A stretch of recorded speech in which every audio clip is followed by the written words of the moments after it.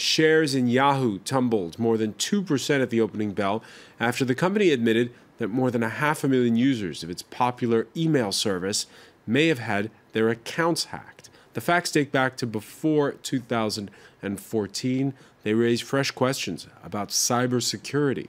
Mark Thompson has more. It's been called the biggest hack ever. Information from 500 million email accounts stolen from one server, Yahoo. They believe the perpetrators were state-sponsored. Security analysts are warning they won't be the last to be attacked. It is becoming more and more common that those databases are under attack. I think companies like Yahoo are doing the right thing. They're notifying the media, they're notifying their consumers, and they've got to make sure they do the right things to remedy things for their customers as well. But these things are not going to go away. Names, birth dates, addresses and phone numbers were among the details stolen during the hack, which took place 2 years ago. Yahoo says it's now taken steps to protect its users. Experts suggest everyone with an online account takes the following precautions when picking their passwords. Don't use the same for every account, use complicated passwords, don't share your password, and change it frequently. Just because your bank account information wasn't stolen, oh, it's just my email and my password, what could they possibly have? Well, they have access to your entire circle of friends, all of the businesses that you do business with. Anything that you've put in email, all of that stuff is now vulnerable. Analysts also recommend being careful not to enter passwords when using public Wi-Fi, which can be easily attacked. They also suggest using two-step verification systems whenever possible. Well, for more, we're joined by Fabrice Epelboin, who teaches at the French Political Science Institute Sciences Po, also the co-founder of Yogosha. Hello, Fabrice. Yogosha, thanks for being with us. Yogosha, a bug bounty platform. First of all, explain to us, what is a bug bounty platform? Well, it's a platform with, on one side, ethical hackers, and on the other side, company who are looking to find their security flaws, like the one used on Yahoo. And so hang on, you've got hackers who you pay to try to hack people's companies. We don't really pay them. Company do pay them, and they use our platform to pay them for them to test their system. To test the system and find security flaws. And if they find a security flaw, they get paid. Are you surprised by what we're seeing? Biggest hack ever? Not really. Those things happen every day. They're not publicized. Not such huge hacks, but those kind of things happen every day. Usually, they're quite discreet and nobody talks about them. It's getting more and more popular to speak out about what's going on in the cyber world. Why are they speaking out then in that case? Because it's Yahoo that came out, sent out emails to everybody this morning, to all their users. Well, it's a fuzzy situation. First of all, Yahoo is about to be sold to Verizon for nearly $5 billion. So it's a very strange timing. And there is a diplomatic and political situation between the United States and Russia. So Russia, being the usual villain, is not uncommon in the American diplomatic language. Now, I was reading this morning analysis, and a lot of the people they were interviewing are people who run these antivirus software companies.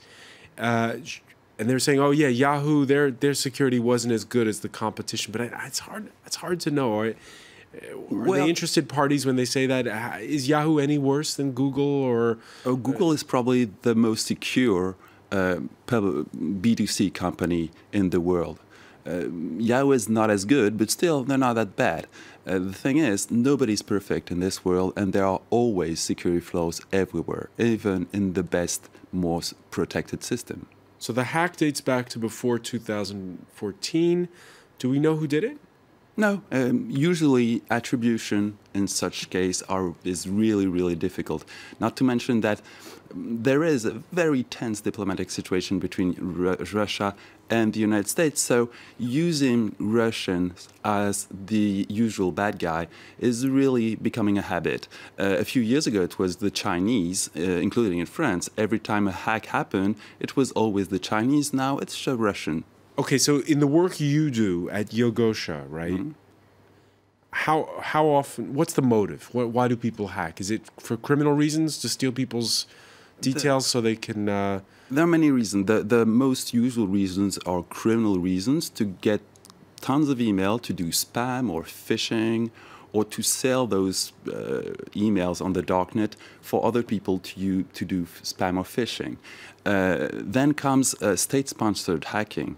It can be interesting for a foreign state to have all those email accounts because, well, let's imagine the Russian did it. They have many Russian citizens using a Yahoo email, so they can hack those accounts and understand what's going on. Or they can hack politicians using Yahoo emails. I personally know a few politicians using their Yahoo emails to transmit sensitive information, which is not a clever thing to do.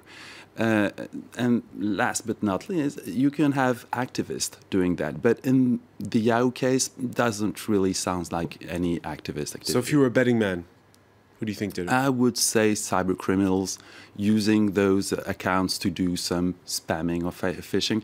By the way, those part of those accounts were on sale on the darknet almost a year ago. So in the security community, everybody knew that Yahoo got hacked big time. All right, let's get back to what you were saying about how it's coming amid tense diplomatic times. You've had a string of incidents, right? We've had this group called Fancy Bears leak the data from athletes at the Olympics, and we've had now the latest news, low-level White House staffers getting hacked, and Michelle Obama's Gmail reportedly being hacked. It seems as though her passport details might be out there on the net. Yep, it is.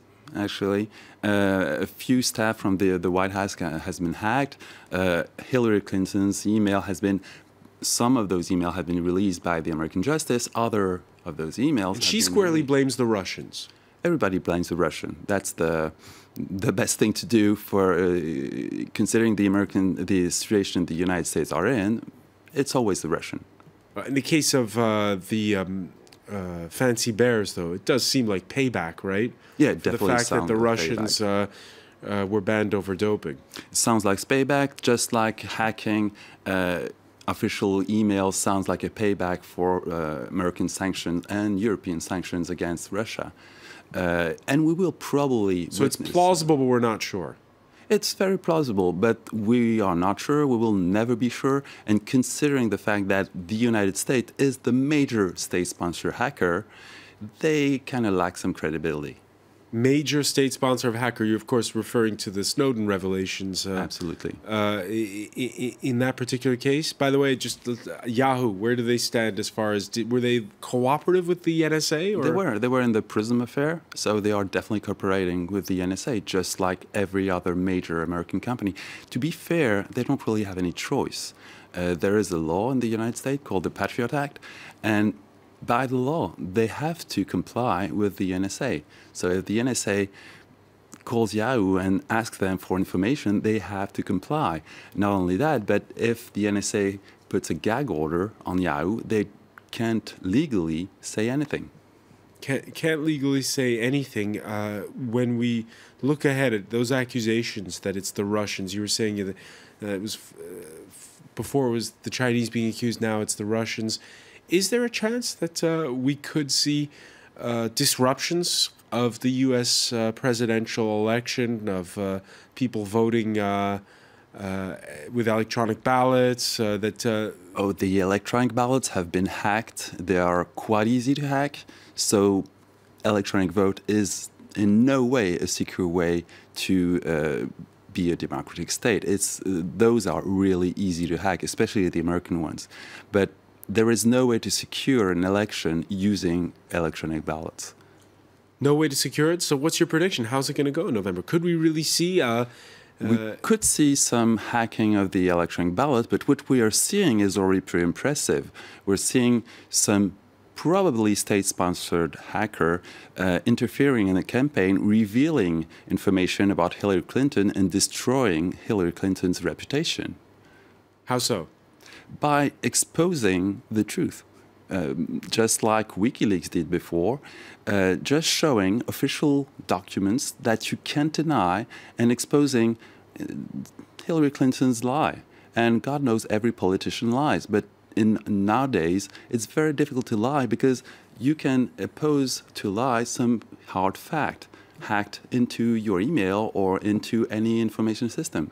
So it sounds like you're making the argument for her keeping that server that she kept, that private server when she was Secretary of State? No, definitely not. There is no way Hillary Clinton, even with a serious security service, could have been more secure than by using the usual White House official email server, who is really, really secured.